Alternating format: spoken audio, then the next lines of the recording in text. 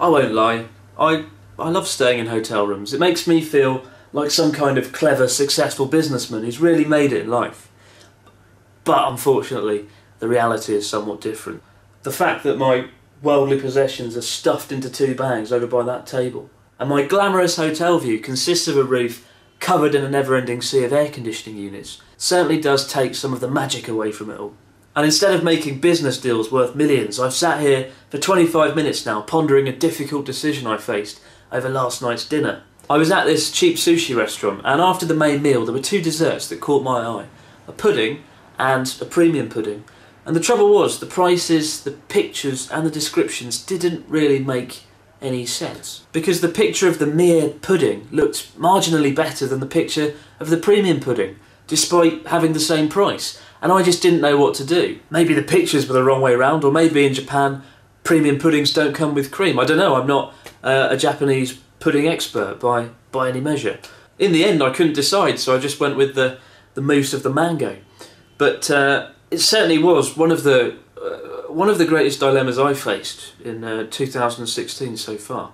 Anyway, I am in a hotel, and I figured I need a break from counting air conditioning units just for a little bit.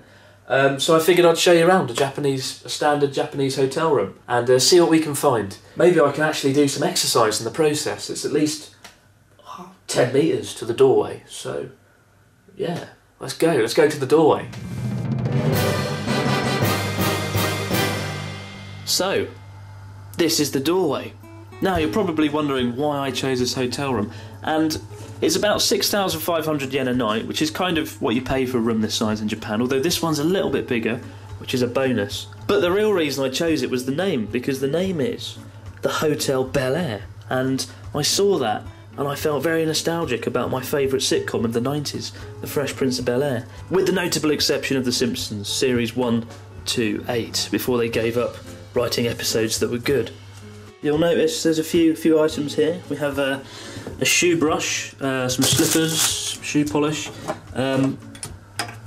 what appears to be half a propeller. I don't know where the other half is. I don't know why that's there, quite frankly, but I'll leave that there.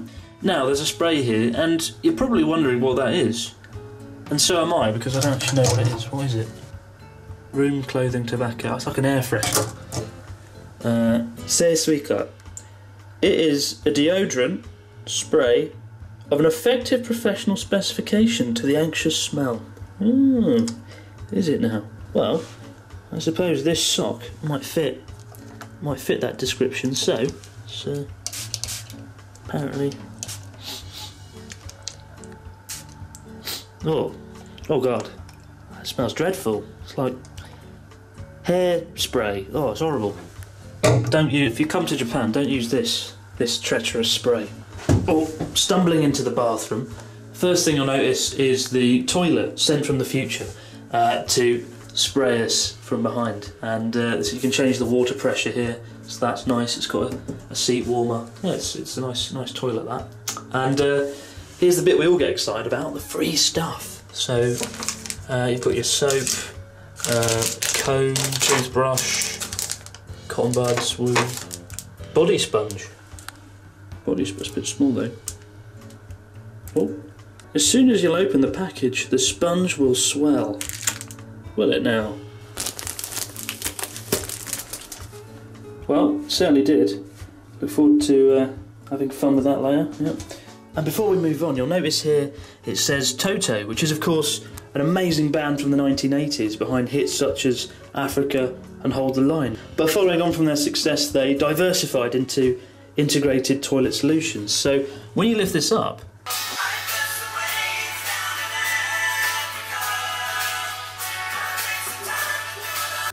it's a standard feature, and I think that's fantastic. So we're back in the room, and let's take a look at the bed. Nice size here. This is a standard feature in most Japanese hotel rooms. It's a lightsaber, just in case you have to go out in the middle of the night and face any combat situations on the way to the convenience store. Buttons for lights, look at that. Oh, you don't even have to get out of bed, and I really like that. This is the future of lights, just like there next to your bed. This is a light remote control. So, right, you can press here and it goes like white. Look at that. It's gone white. You press here, it goes warm. This is really weird and trippy. Like if you like play around with it. Oh, white. Oh, orange. Oh, I'm gonna have so much fun in bed later. Put that there.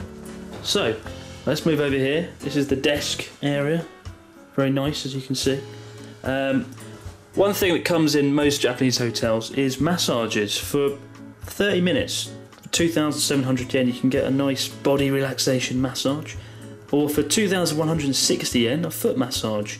I won't be doing that. I am just a humble YouTuber. I can't afford such frivolous, luxurious experiences. Nice little notepad here with your to-do list on. Hotel Bel Air notepad, standard. And a lamp. Drawer in here, what have we got? Let's see what we've got in the drawer. In the drawer we have a multi-use bag. You can use that for, well, for just so many things. And then we've got a book, New Testament. It looks really good. I don't know what it's about. I'll have to read that later. Little guidebook for North Japan.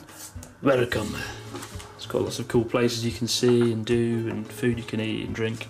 Pretty cool, pretty handy. Coming down here, a cupboard with tea. Check it out. Good taste, refined fragrance.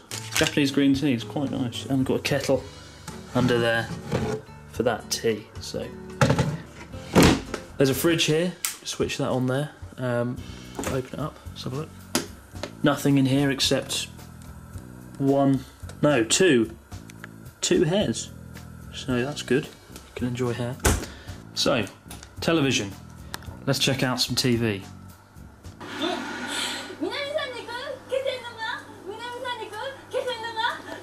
Oh my god, make it stop.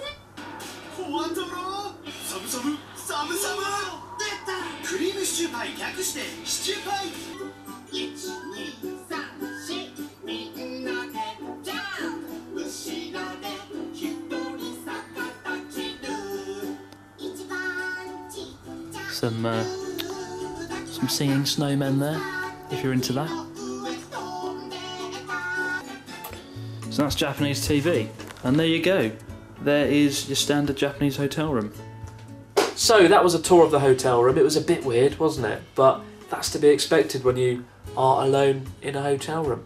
Can't even look outside now. It's dark now, so I can't enjoy the air conditioning units. Still, I know how to have fun. So I'll see you next time. Take care. Oh, it's got orange. It's got white now. There. Look at my kingdom. I was finally there. Sit on my throne as the Prince of Bel Air. Oh no. Oh shit. Thumb down for swearing. Why the effing? It's not funny. It's not clever. It's downright disrespectful to the Japanese. First off, fine. Swearing is neither funny nor clever. Although, it definitely is. But this line, it's downright disrespectful to the Japanese. What the fuck are you talking about?